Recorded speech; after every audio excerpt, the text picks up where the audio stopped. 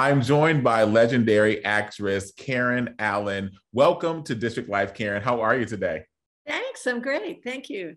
Excellent, excellent. Thank you so much again for joining us. I'm sure you have been asked this first question so many times, having been in so many mega hit movies, as well as legendary and really timeless classics, working with those legendary directors and co-stars. Tell me, let's jump right in. Is there one or two, or are there a few that stick out in your mind as personal favorites of yours, having worked with? Oh, definitely. And I mean, different ones for different reasons. You know, Probably Animal House because it was my very first film. And I really had no idea what I was doing. I had come out of the theater in Washington, D.C., and I had done theater for 4 years and then was living in New York and got cast in Animal House just a few months after I moved back to New York, where I had lived when I was younger.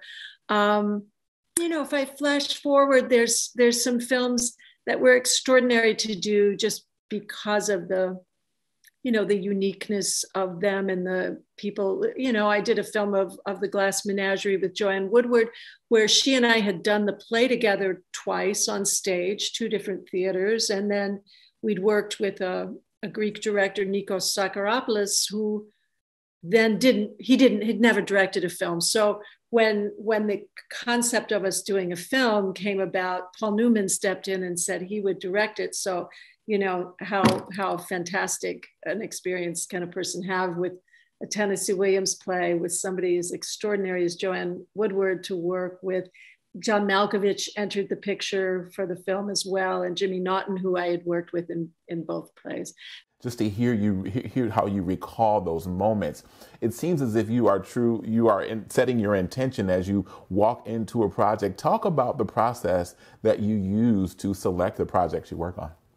If I really feel like, there is really something I can contribute to this character, like I feel that I have a sense of who this person is and why it's important to try to illuminate that person's story, then that's a good starting point for me.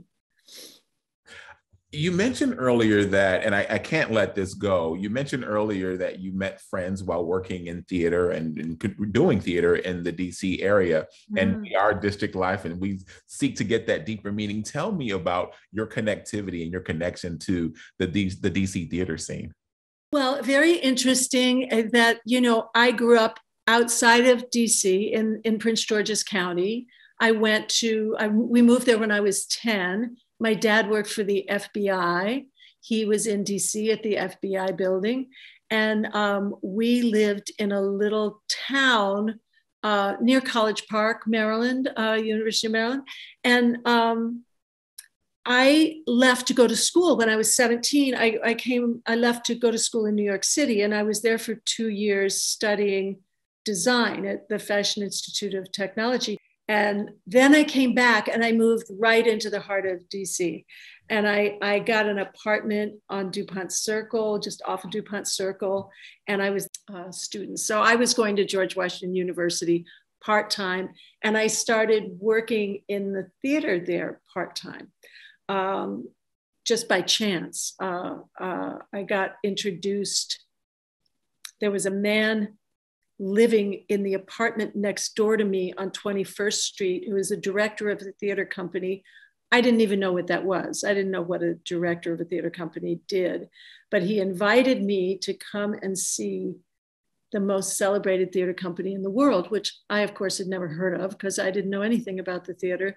And I saw possibilities that I didn't know existed. It was a religious experience in some way, and I started studying with this company, and pretty soon that was where the direction my life was going in. I was going to be an actor come hell or high water.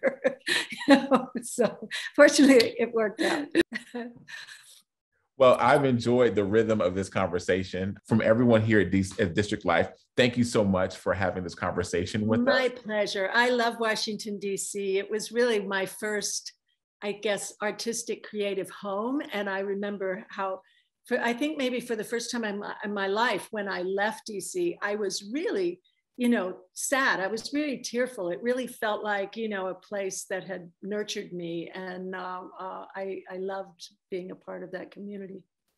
We've loved having this conversation with you as well. And we look forward to seeing more of your work that will be coming out in the next few years and many more projects to share. Thanks. You're welcome. Thank you. Love talking to you, Larry. Yeah.